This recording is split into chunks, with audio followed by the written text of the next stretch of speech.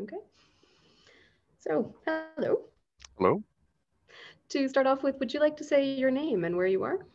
My name is Stuart Simon, and I live in Newton, Massachusetts, which is really the suburbs of Boston. So for people that don't know Massachusetts, it's probably easier to say I live in the Boston area. Okay. All right. And the first big question is, who are you? Who are you as a human being? And that can be passions, values, qualities, whatever you'd like. Oh, golly, how long? How long an answer are we looking for? Go ahead. Who am I as a human being? What can I say about that? Well, if I start sort of at the top and maybe work down, I mean, I'm a white male, so that in some ways defines me.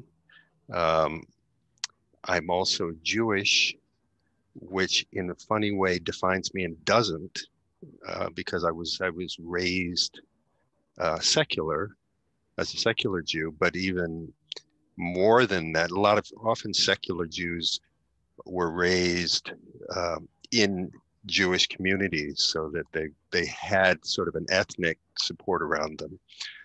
My father was a career military officer. In fact, he was a West Point graduate, which may or may not mean anything to Mm-hmm. people from up in the U.S., but it's sort of an odd thing to be a Jewish West Point graduate. Therefore, it's sort of an odd thing to be the son of a Jewish West Point graduate who happened to marry a Jewish woman. So I am, in fact, Jewish, but not it's secular, but oddly not even defined by my secularness. So I'm that.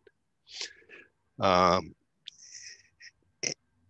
and I stumble over the question significantly because I'm a white male, so whatever that means about having a certain kind of global acceptance, right? And white men sort of show up and you it's in the world that somehow you're going to be received. But I have an odd experience of um, not knowing where I fit in a more personal psychological way. I Mm-hmm. I grew up as an army brat. I I played college football, which may or may not, which means something, and play college football. And I'm a Gestalt therapist and love being a Gestalt therapist. And for whatever reason, those things don't go together for me also. So there's all these funny little places where I feel like I don't fit. So if I went back and met with my college football teammates, they would have no relationship to anything I do. Hmm. None. That would be almost meaningless to them. And when I hang out with my Gestalt therapy friends and my colleagues and my friends, I almost never can talk about football. Hmm. But both of those things are enormously meaningful to me. So I have this odd experience of not quite knowing where I fit. So when you say, "Who are you?" It's not a it's a question that I find really almost impossible to answer. Hmm. So that's the best one I have. Okay. Well, what about values? Would you say that you hold any particular values?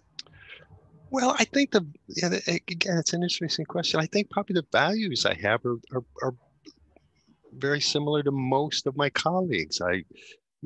Fairness and equality. I've had my awareness raised as much as anybody else about systemic racism and all of the things that I knew about but didn't really know about and know about more now in the last 6 months, in the last year.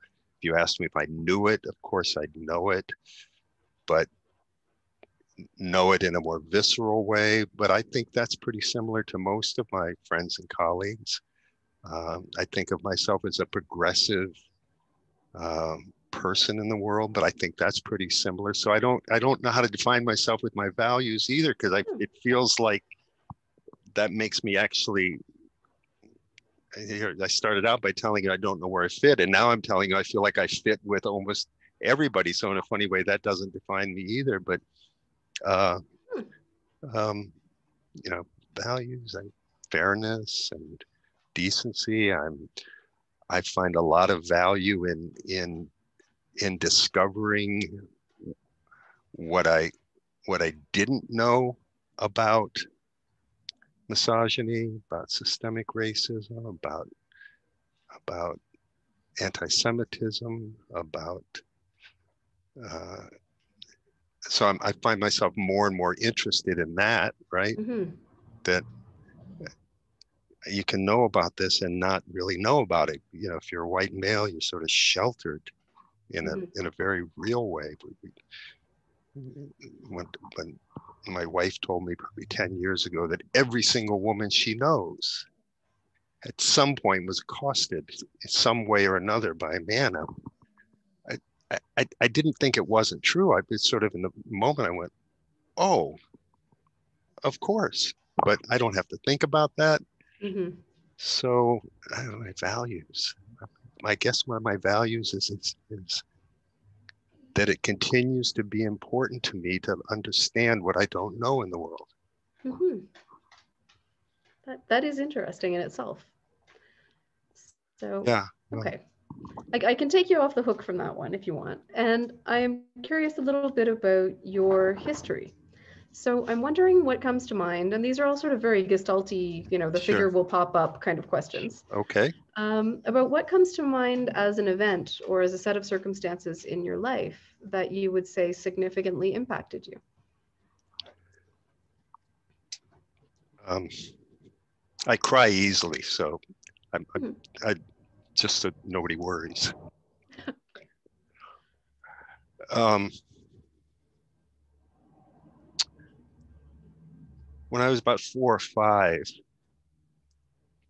we were living in Japan. My father was stationed with the Navy. He was actually an Army colonel, but we were stationed with the Navy. We lived in Japan, and I don't know why that's important to the story, but anyway, there we lived in Japan. I was about 4 or 5, and somehow or another, I lit a fire. I think, memory is funny, but I'm pretty sure that this actually happened.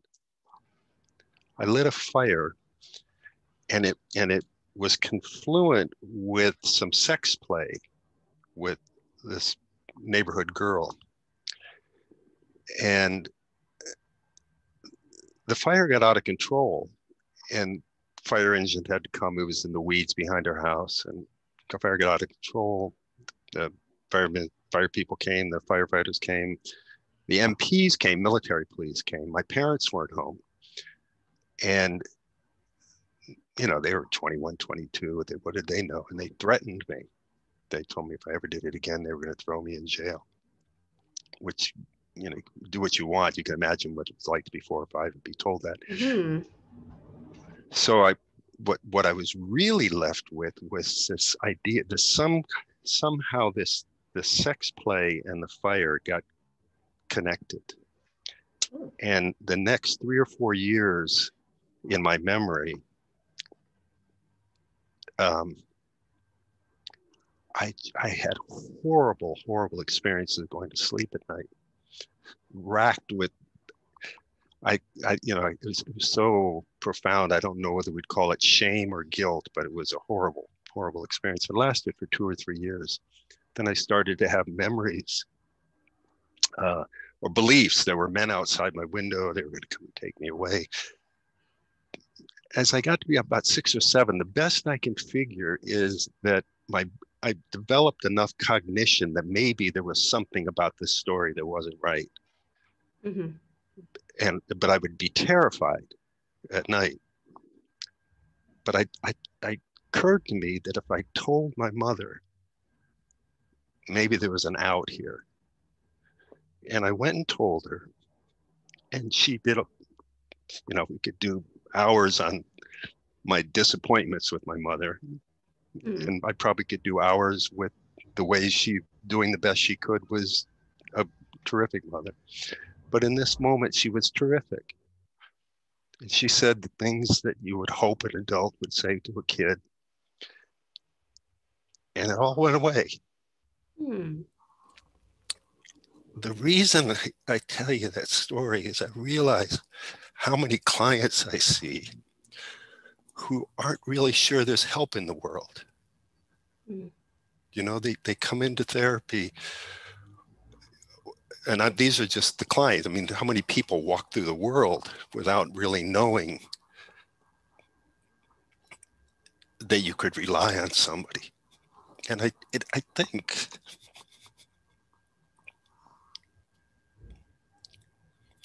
it made a big difference in my life that I came away from that moment. I can tell you where I was standing, but probably could tell you the day of the week if I knew what days of the week were at age 7.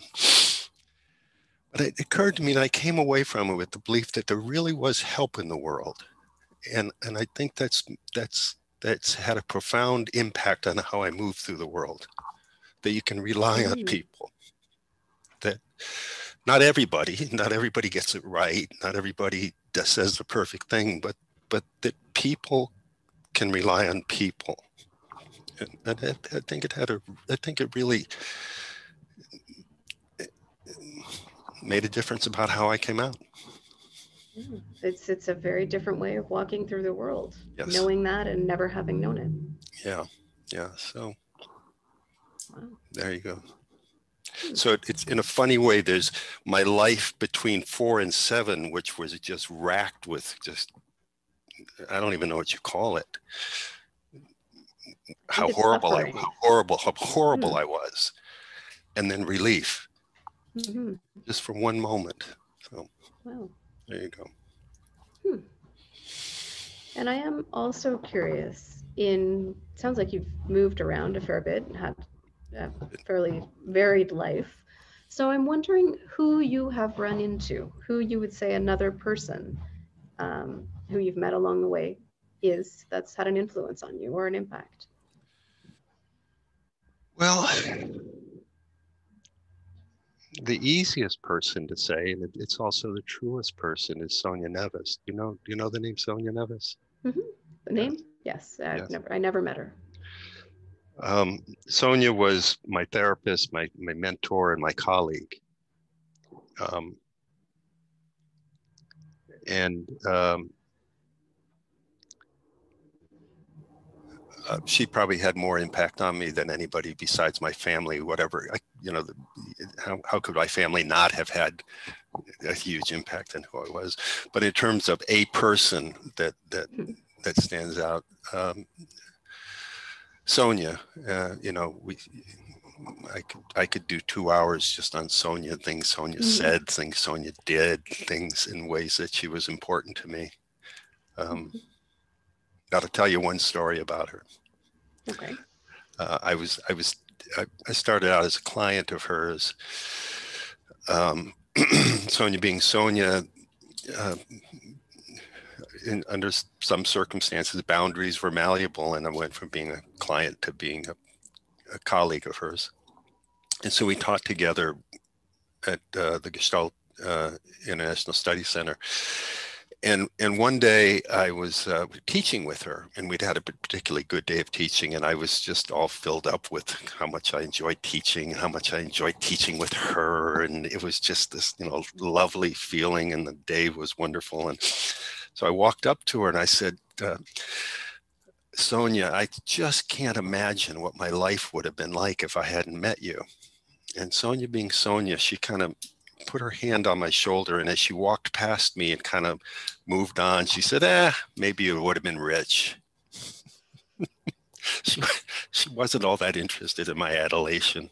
Now, in fact, of course she was. She was interested in the relationship, and Sonia liked adulation as much as anybody else, but somehow that moment also captures something about Sonia and my relationship with her. And how did she influence your life? Well, I'm only hesitating because I could probably talk to you about 3 hours just about Sonia. So I have to sort of see where I land in this moment, recognizing all the other things I'm not going to be able to tell you.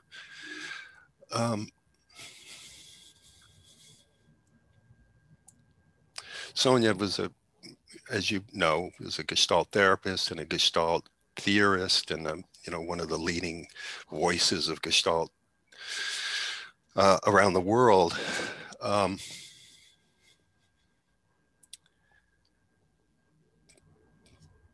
But the biggest influence I think she had, and I don't know how to separate how much of that was her practice and who she was I came away from most of my being a client with her with the feeling that it was all in the relationship.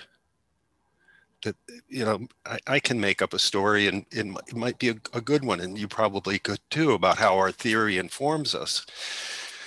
I think what I learned from Sonia is the theory, if you use it well, informs you about how to be connected to your client, how to figure out how to be in relationship with your client in a way that that particular client needs at that particular time.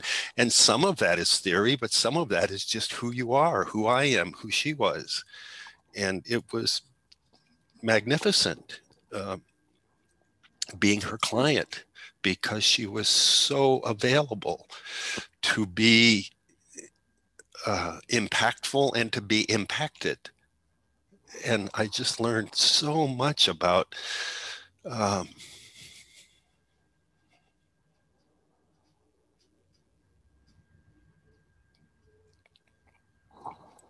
just how magnificent a relationship can be in healing from her.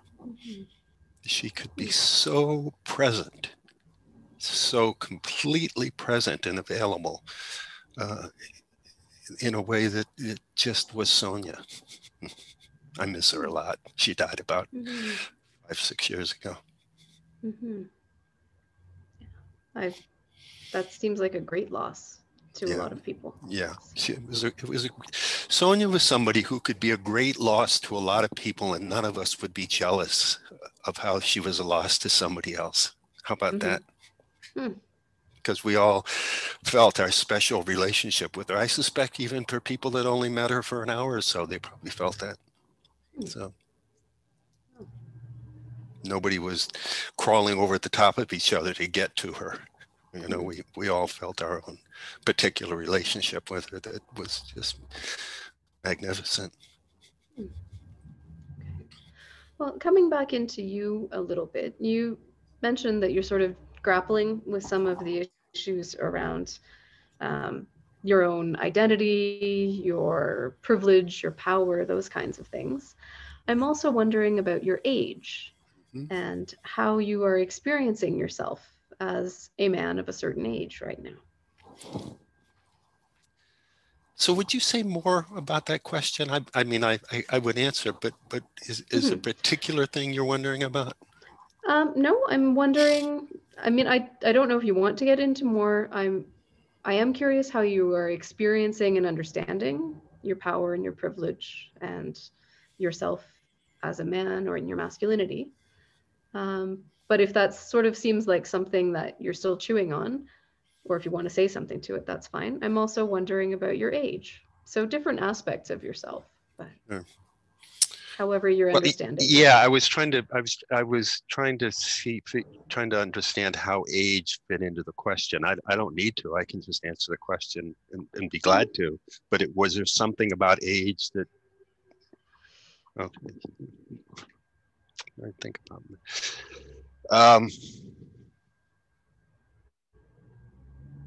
When I was like 24, 25, I moved to Boston to because I had a friend who lived here. I was hitchhiking around the country, and Boston just seemed like nirvana for somebody who had I spent most of my years, even though we moved around a lot, I spent most of my years in Virginia, in the suburbs of Virginia. So whatever your image is of suburbs of Washington, D.C., they're probably not too far off the mark. They're pretty limited, and the culture is limited. I mean, DC had a lot going on, but I lived in the suburbs, so tract housing and public schools with mostly white kids and all that. So when I went to a Southern white boys college. So when I when I moved to Boston, it was like nirvana, and I lived with this for a little while before I found a place to live. I moved in with a friend of mine, a woman, and she lived in a house filled with women. They were, I think, all of them were lesbians, and I just thought this was the coolest thing. Well, why was that such a cool thing? That that was my early being delighted with myself for being so open and progressive. And she's still Judy. She's still one of my best friends now, 40 years later. But I had sort of a naive, as I could only have the awareness I had that I was a pretty progressive guy, that I could live and be friends with lots of lesbian women, and that was kind of a good thing to be. With very little understanding, as has happened over the last 10 or 15 years for me, maybe more, of how little I really know about power. And I mean, just the idea that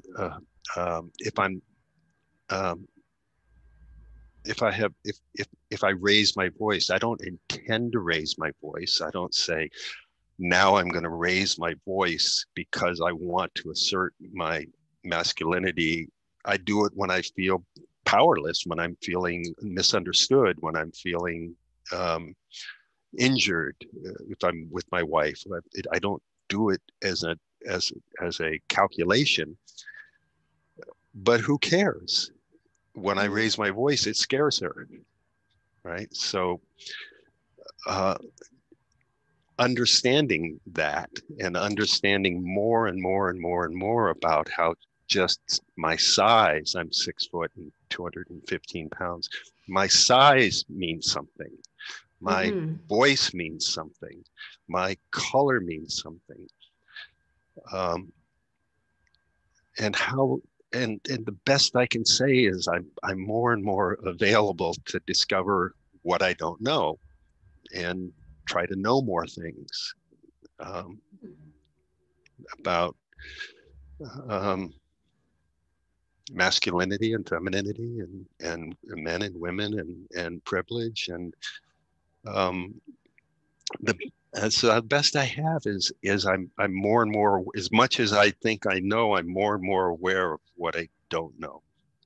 The riots, the protests, even calling them riots, they co-opted protests and turned it into riots. The Black Lives Matter protests, I found them stunningly moving. That people would put themselves at risk. So much COVID at that time, and they were still out in the streets. And so I'm moved by how much I don't know. That's the best I can say, and how interested I am in it, and in the courage that it takes to say, you guys, you don't have it right. We're here, and you don't really see us, and how much courage that takes. So that's the best answer I have right now. Yeah, and it's a very complete answer. I don't want to say anything on top of that, so thank you. So I will take you a little bit further off the hook, and I will ask about your Gestalt life and how that started. How did you and Gestalt meet? Well, my first connection with Gestalt was not really a Gestalt connection. I started out when I moved up from Virginia to live in Boston. I have what retrospectively I think was it may not have been an anxiety disorder, but I had a lot of anxiety, and I didn't really understand that. I thought I was just horribly insecure. I didn't have language that helped me understand anxiety. So I got into therapy fairly young, when I was like 22, 23, with a guy that practiced, do you remember bioenergetics? Does that mean anything to you? Okay. Yeah. Well, he was a bioenergetics therapist, And but he was also he used a lot of Gestalt techniques. And um, again, retrospectively, I realized the thing that really mattered to me was the relationship. I didn't have any language for it. I mean, I would do all the bioenergetic moves and the poses and the stress positions. And we would have these weekends where we would go, or weeks, we would go away and have these marathon therapy sessions of bioenergetics work. But retrospectively, it was all I really cared about was the relationship to this guy. I just wanted him to like me. Oh. I just, I wanted to be connected to him.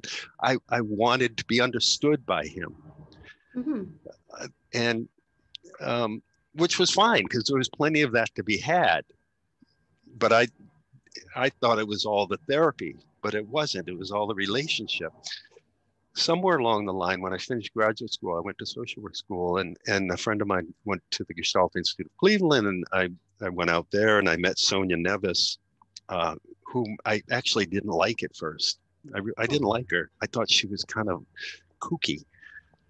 And I thought she was too, well,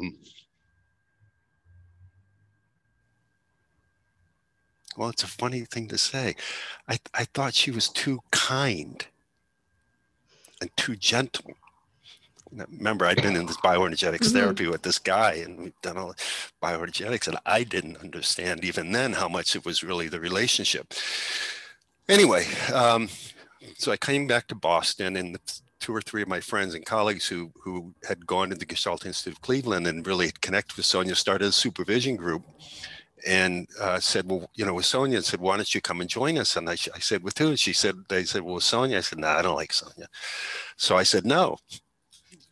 Thankfully, they asked me again 6 months later, and they said, you really ought to come and get a little experience of this with Sonia. I said, oh, okay.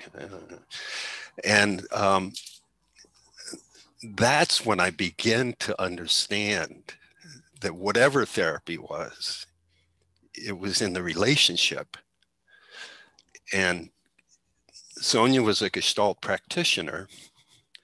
And so I decided, I think accurately so, that what she was doing was Sonia, but it was also Sonia being informed by Gestalt. And if she could work in the relationship that way, I didn't say, and then I'll go be Sonia. Although I think there's lots of us who aspire to be Sonia. I think there's lots of us that try to be Sonia. I didn't say I'll go be Sonia, but I did say whatever Sonia is, it's informed by Gestalt, and I'm going to learn more about that. So I spent the next 20 or 30 years learning Gestalt therapy from being in supervision groups with Sonia. So every once in a while, she would say this funny thing. She would say, if you go out in the world, tell people you're a Gestalt therapist. And I would go, okay. And I thought, why is she telling me that? And I wouldn't. The 80s and 90s were not kind to Gestalt. Especially in a highly academic community like Boston, where there's a tremendous amount of psychoanalytic theory. So I mostly wouldn't. But as I've gotten older, but inside I was always a Gestalt practitioner. And more I started being a Gestalt practitioner outside and saying it right out loud. So I laugh because my wife and I've been invited a couple times to teach at the Harvard Couples Conference. Now, if we say this the way it should be said, it would be like the Harvard Couples Conference. It's a very, very prestigious place to go. And I'm impressed. Well, thank you. Thank you. I love saying I'm a Gestalt practitioner when I go there. I've taught there twice. The second time, my wife and I taught together. I call her my wife. It's just easier. My life partner, Sharona Halpern. She and I were invited to teach there, and we went for the afternoon. We were supposed to teach, and it was just one person after another reading their slides.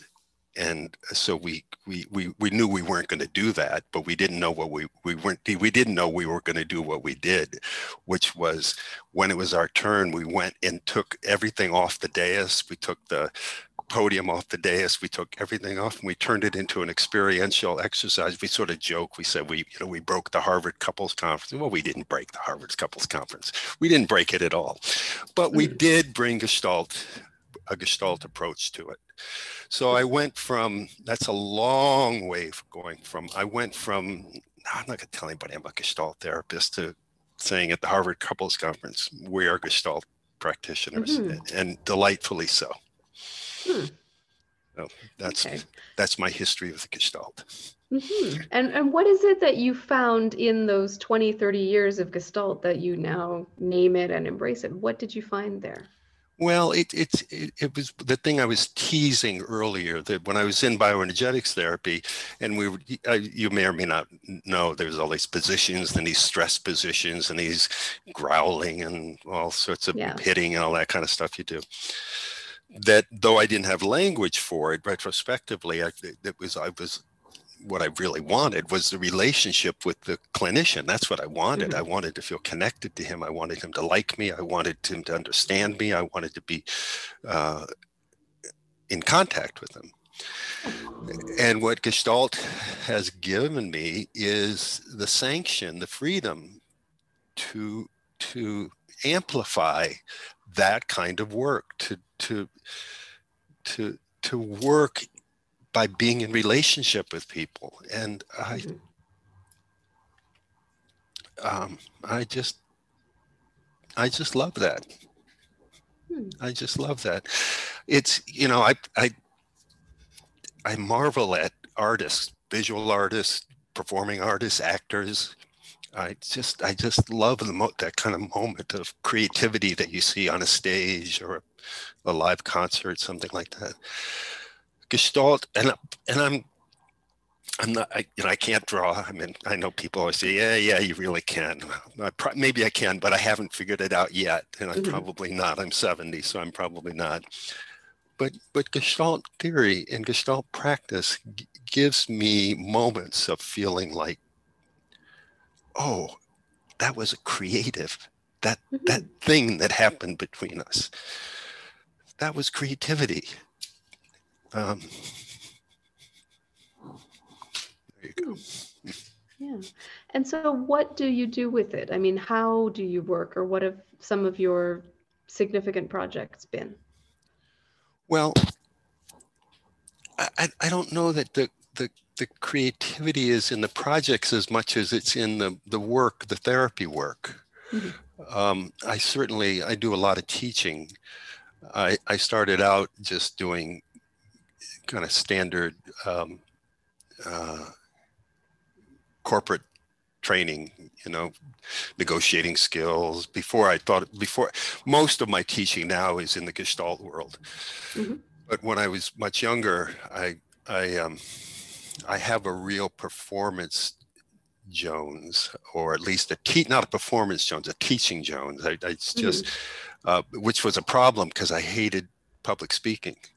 I was terrified. The only thing worse than public speaking would be to not do public speaking. So do you remember Dale Carnegie courses? Does that mean anything to you? Yeah. Well, I couldn't not teach, but I was terrified. So I took myself to a Dale Carnegie course and got my courage up. And then I started doing corporate training, and I just loved every minute of it. My wife teases me. She says, you could teach the same program 50 times and it would be fun for you. And I say, well, yeah, but actors go up on stage and they do the same play 50 times. It's because the audience is different. So it's a different moment. It's not the same moment. It's not they're doing the same thing over and over again. So I think of those as moments of creativity, but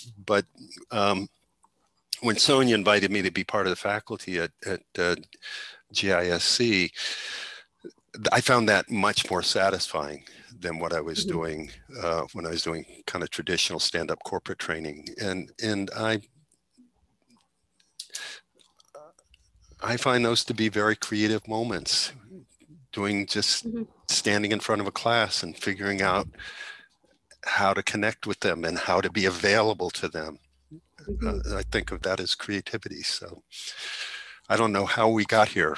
I don't remember the No, no, question. no. It was what you do with this. So Oh, that's definitely the answer. okay, And I there am you go. I'm wondering, I mean, aside from actually getting into the speaking position, what are some of the challenges that you've run up against in in this world? In the world, in me interacting in the world. Well, either yourself What's in the world or within the Gestalt world, or just things that come to mind as challenges.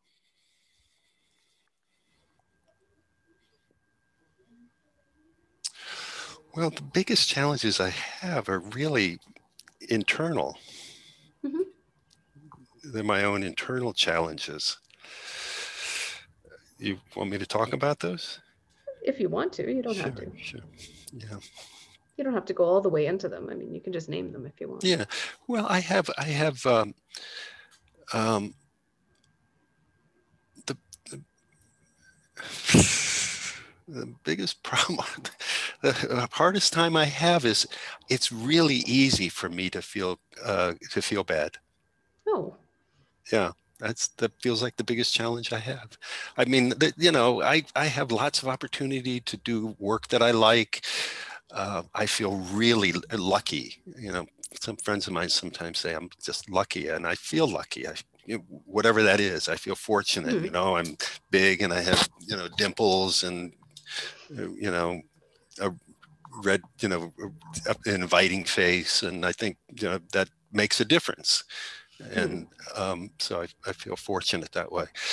But the biggest challenges I have is how easy it is for me to think I did something wrong and Hmm. to fall into pits of shame. And I remember once I was doing in part of one of our training programs, I was doing a supervision group, and I made a really bad mistake. And I realized I'd made the mistake. I really insulted somebody badly, and the woman was smart enough to get up and get out of the room, get away from me. Hmm. And when she came back, I apologized and I told her what had happened, and I figured out what had gotten triggered in me. And it doesn't make it all better, but I made it as better as I could. And I came home that night and was talking to faculty, and I just felt terrible. I mean, just terrible. Terrible. And I think you might have interviewed Joe Melnick. Joe was very Hmm. funny. He looked at me and he didn't have disgust in his voice, but he just said, and it was kind of just matter of fact. He just said, "You just feel too bad," and he kind of walked away. And surprisingly, that was helpful. Oh.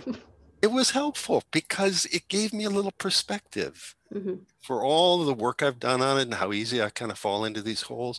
But yeah, I'll use that as a touchstone. Maybe because I'm going to go to my grave feeling bad. I'm 70 years old. I've been working on it forever. It's if I live to be if I'm lucky and I have 25 more years, I don't think it's going to get a lot better. It'll get a little better, but I can use it as kind of a touchstone. Maybe I don't have Hmm. to feel so bad about that. Hmm. Yeah. It's one of the most painful things for me to listen to. For it's when people really go into that shame. It's just Yeah. ah, Yeah. that's not a fun place to go. No, it's not a fun place to go, and it's not a fun place to see somebody go. And can I just, why is that hard for you? Because it will help me if you'll tell me, because I'll tell you Well, why I so I asked in a could sort of second. walk by like Joe Melnick and just go, well, that's a weird thing to think. Right. But it's not just thinking, and it's just a completely internal experience of self Right. that I can't do anything about from See, the that's right. outside. That's the thing. That's what's so hard I about can't it for other people logic is that, you out of yes, it. I can't no, coach you. no, that's right. Ah. Yeah, it's really difficult when people feel like that because you can't reach them. And I feel so unreachable. And that's it's So I think that's why it was kind of helpful, Mm-hmm. because it reached me in a funny way. He, whatever Joe was doing, I think it was just kind of an offhand comment, but it kind of helped, Hmm. because in a certain way, there's such a profound feeling of badness. In a certain way, you have to pull yourself out of it, because anybody that comes into it, they're not, they don't get it, and they can't, it's what you said, there's not much you can do about it. But that Hmm. helped. So there you Yeah, go. I think it comes back to what you said about the relationship, and psychoanalysts rejoice. It comes back to your mom, and just just knowing that, if I crawl out of the hole, there's somebody out there, and I That's might right. be able to even have a relationship with Yeah. them. That would be nice. Yeah. I think that was one of the things Sonia was so good at. She never tried to fix people. Hmm. She never tried to fix people. She just always, always, always joined them. She always joined them. She never tried to fix people. It was so terrific to be joined rather than somebody trying to fix you. Hmm. So Hmm. that, in a lot of ways, has been my biggest challenge in life, is how I can fall into these pits. Hmm. And what about a highlight on the other side of the pit?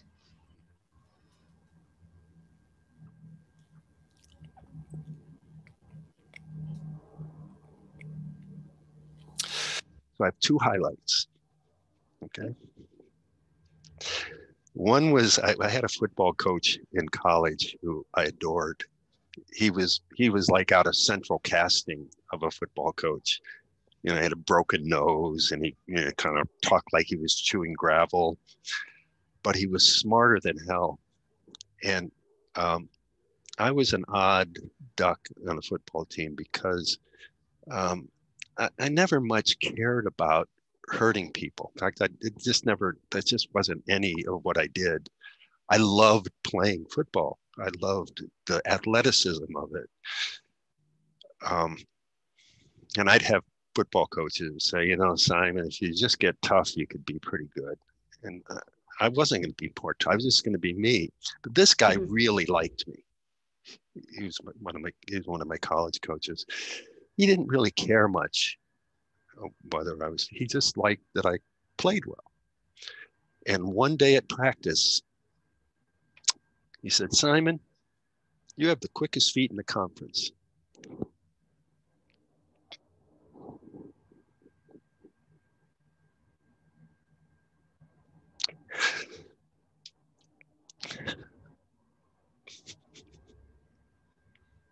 That was really important.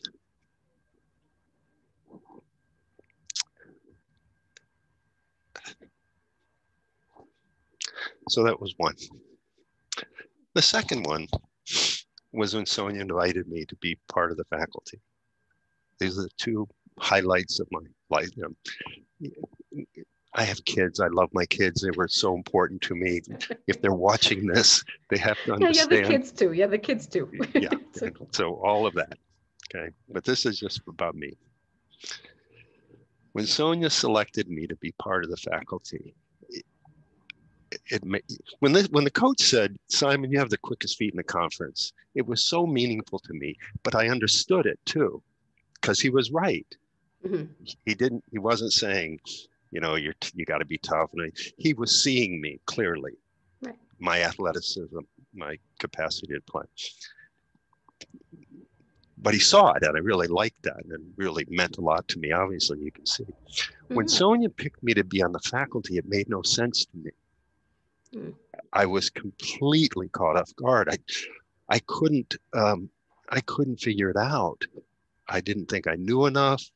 I didn't think I would be impactful enough. I didn't think I'd be effective enough.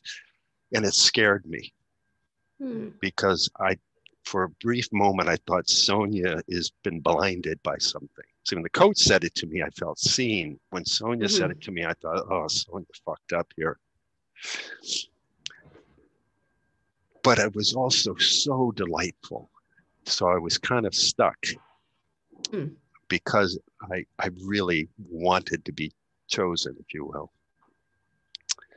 But it really scared me. So I I made a deal with, I went and asked her, I said, okay, Sonia, I'm really struggling with this. So I'm going to ask you to tell me why you picked me. And she did. Didn't help at all. Didn't help one bit. None. Okay. So I said to her, I'm going to ask you 3 times over the course of a year. And you'll answer it because I know you'll answer it. And I'm going to see if it helps. So I asked her, and about 3 months later, I asked her again. About 4 months later, I asked, it didn't help at all. So so I just kind of gave up. I just said, well, I'm just going to have to, I mean, here I'm teaching, I'm going to have to do this, but secretly feeling like a fraud. That's quickest feet in the conference. Macro level imposter syndrome. Right yes, there. Right. Quickest feet in the conference. I'm all over it. Picked me to teach at the Cape Cod training program, not even a little bit. So I just decided to endure it. And one weekend I was doing some teaching with a group, and I had Sonia come in at the end just to say good. It was like a 3-day training, and we had this whole goodbye, and the people were really quite laudatory. And we got into the car. Sonia was driving her home, and she looked over at me. She said, "Now, do you know why I picked you?" And that was the first time that it made sense. So those 2 moments, quickest feet in the conference and teaching in the Cape Cod training program with Sonia. Why did it make sense? Because my experience teaching with this group had gone very, very well. Mm-hmm. And she was watching them say goodbye to me. Mm. And she knew what had happened over these. She made up a story that they wouldn't say goodbye that way if we hadn't done some good work with each other. Mm. But she hadn't forgotten that I never really understood it. Mm-hmm. So this was like 2 years later. And she told me 3 times. 3 times didn't help. I gave up. I was going to teach anyway, but I was going to feel like I didn't belong. Mm-hmm. But she never forgot. So it was right up there with quickest feet in the conference. It was just as good as that. Those are 2 highlights. Well, I think the answer is a yes, but I'm interested. Do you feel like you're part of a Gestalt community? I do. Yes, I really do. I teach at the Gestalt International Studies Center. I teach I teach with 3 different faculties. I teach for the Cape Cod training program. I teach in our coaching program. We have an ICF certified coaching program, and I teach a couple of programs just on my own. But I feel really closely identified in community with the Cape Cod training program faculty. Carol probably told you, Carol Brockman, Joe Melnick, Nancy Rukowski. We now just brought in a woman, Lucy Ball, and my life partner, Sharona Halpern. So 5 or 6 of us make up that faculty. And it's just a treat to be part of that group. We all miss Sonia terribly. When we started out, Sonia Nevis and Joseph Zinker and Penny Backman were part of the faculty. Sonia passed away. Joseph's no longer working, and Penny's no longer working. But I still feel a tremendous amount of collegiality with the 5 or 6 of us, and same thing with the coaching program. But more importantly, with the whole center. I really feel part of that community. I miss a little bit feeling a part of the broader Gestalt community. AAGT, which is now, I understand, IAGT. Yeah. And I'm not sure why we haven't made a better connection with the broader Gestalt community, but I feel part of the GISC community and look forward to perhaps feeling part of the bigger Gestalt community. Sounds like it might be part of the answer to my last question, which is what next? I mean, what's next for you, and what do you think should or could be next for Gestalt? Yeah. Well, I'm 70, and a lot of people retire when they're 70, but I have no interest in retiring, not even a teeny little bit. Mm-hmm. I have more interest in doing more things, but this has not been a year for doing more things. This has been a year for doing way fewer things. So I have interest in doing more fun things and create, seeing more, doing more traveling or seeing more live music or that sort of thing. But I don't have any interest in retiring. So the next thing for me is to continue what I'm doing. Mm-hmm. But I don't know if you know this, Joe is a big champion of AAGT, IAGT, and he keeps nudging us and saying, why aren't we becoming more of the broader Gestalt community? So maybe that is a next thing.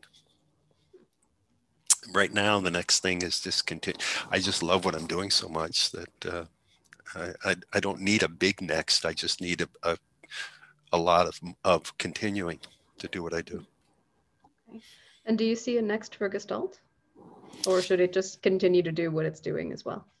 Well, boy, that seems like a question for a whole weekend workshop, because you know what I mean? But it could be a conference theme, actually. Yeah, it could be. It probably has been. Has it? I don't know. It should be. Well, I wasn't teasing entirely when I said that I spent some of my early years not saying I was a Gestalt therapist. The Boston area is very, very conservative in that way. I mean, there's lots of different communities, but the dominant community is medical schools. We have Harvard Medical School, Tufts Medical School, we have medical schools, Boston University, we have all these medical schools and very traditional approaches to healing and to psychotherapy. So I did spend a lot of years not necessarily celebrating my Gestaltness. That's changed as I mentioned earlier, changed over the last 10 or 15 years.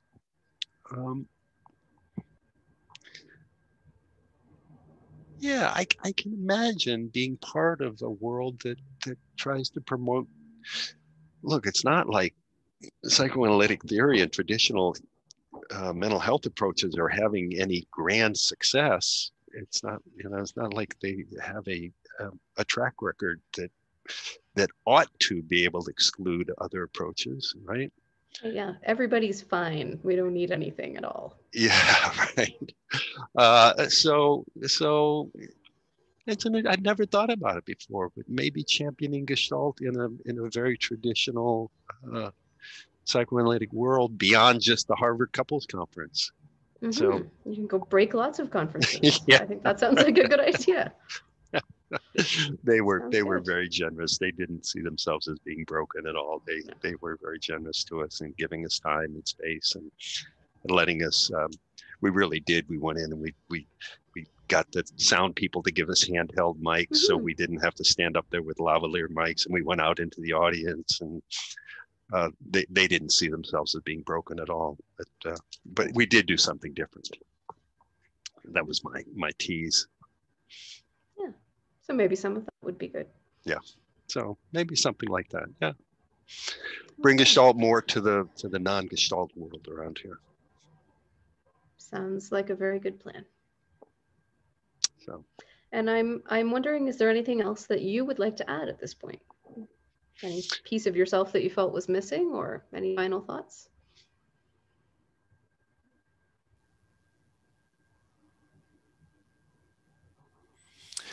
Well, I could go looking for something, but I don't. But it feels very complete. I appreciated your questions.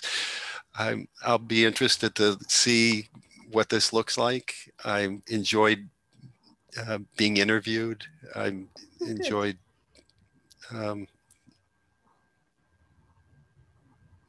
being asked those questions that mostly people don't ever ask you, right? Mhm. So I may be appalled when I look at it and say, "Oh my God, you said that and you did that." But who knows? Right now, it feels very complete right now at this moment. Okay, so should we Okay, leave it here then? sure. Okay, Why not? thank you.